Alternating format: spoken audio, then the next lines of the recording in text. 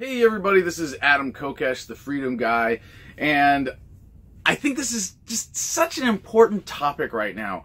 And we have come to a certain point in the national conversation, in the history of America, where we're more polarized than ever, at least by some superficial metrics. And we see that there has been a real degradation of the American political conversation. It's a lot of fighting, a lot of bickering, and a lot of struggle over who gets to control the levers of power over other Americans, which seems kind of anti-American, doesn't it? And there are a lot of people now asking, how do we unite America? How do we bring people together? How do we get past all this fighting and division? And the answer is really, really simple. And this comes from a simple kind of logical, rational analysis of the situation, right? Because we see contradictions in the proposed solutions. Well, we're going to do this. We're going to impose this policy and that policy. And when you go, well, gee, if we adopt this national directive through the federal government, somebody's not going to like it. So it's really like, how do we figure out how to make who unhappy? How to make the least people happy? And least people unhappy, how to make the most people happy. And so we don't really actually stop and examine, or at least it seems like we haven't stopped and examined the false premise behind this apparent contradiction, right? Because there are no contradictions. If you find one, simply check your premises, and you will find that one of them is false. And in this case, it's really obvious. It's like it's staring us right in the face, and it's just, it's maddening that more people don't acknowledge this. Although I would suggest it's because a lot of the people who are in this space, who are talking about these issues, are somehow benefiting from most Americans believing in this false premise. A lot of them are beneficiaries of government itself. A lot of them know that if government didn't exist the way that it does today, that they'd kind of be out of a job because they're the argumentative class. Their point is to argue with people. They get paid to argue, to create conflict and division and feed off of that. They don't make money by actually bringing people together. They don't make money by solving problems, finding solutions. It's kind of like the modern pharmaceutical industry. You know, they'd rather have patients than cures, so they want to keep people sick and keep handing out prescription medications that keep you sick, that basically just sort of treat symptoms and make you more dependent on them for money. So similarly, in the political class, I would say that's why this one false premise hasn't been exposed, and it's this: Americans need to all live under one single government in order to be united as Americans. Not true. Not even close. If anything, forcing all Americans to live under a single government is what creates the conflict. Now, I'd like to use an analogy here, and I first thought of this as like, well, imagine you have two kids driving around in a car with their parents, and one of them wants ice cream and the other one wants candy. But you'll see why that didn't really hold up in this analogy the way that I wanted it to. So let me just modify this a little bit for the sake of making this point. You got two kids in a car, and they're really health-oriented kids. They really know what's good for them. They know what they want. And one of them says, Mom, I want Brussels sprouts. I really want Brussels sprouts for dinner tonight. And the other kid says, hey, I really need some fruit. I haven't had my, daily allowance of fruit today. I really need some fruit. That would be really good for me. I'm just craving fruit. Can we go somewhere that I can get some fruit? And the mom says, you know what?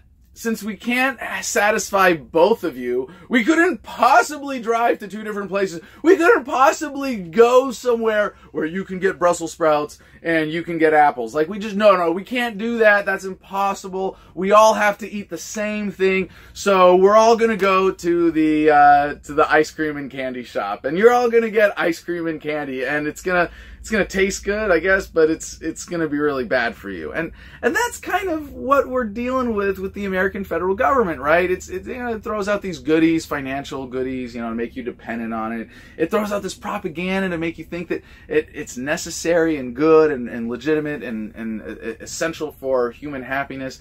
And really, it's It's the opposite that's true. Being forced into one system, being forced into a one-size-fits-all kind of government is what makes us fight. So it's like you've got these two kids at the ice cream and candy store, and I know this stretching reality a little bit here, but they're both unhappy because they're going like, this isn't good for me, I don't want this. And one of them's going, come this way, and trying to pull them to the Brussels sprout store, and this other kid's going, no, take us over here to where the apples are. And they get nowhere. They're fighting. They're divided. And now there's this huge division and they're still stuck in the candy store. So similarly, with America today, we are stuck in this false premise that we have to be united under one government to be united as Americans.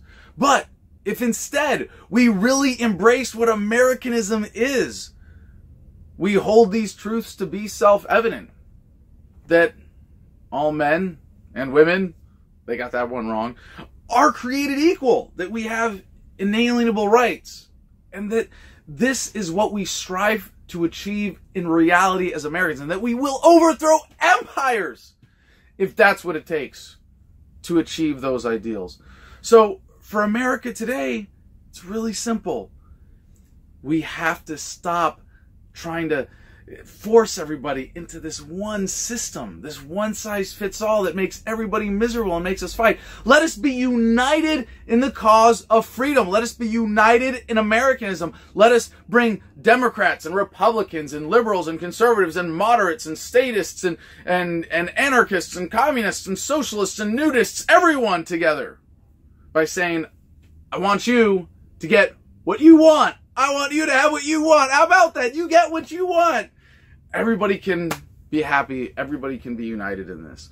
So this is really an important concept to understand. And it's one that's just been buried from the whole conversation, you know, and it's not something that even I've talked about before, because it's not something that I've really had the answer for, but we do now. And this is what we're doing with our presidential campaign, Kokesh for Not President. It's about dissolving the entire federal government in a peaceful, orderly, responsible manner, leaving 50 independent states plus the territories and the district to be sovereign, to allow their right of self-determination to be respected. And of course, this is only the first step, and it's, you know, it's a good first step. And remember, eliminating the federal government, we're only talking about a relatively small portion of the overall American government workforce to begin with. It's about 3 million people out of about 22 million people who work for government altogether at the state and local levels.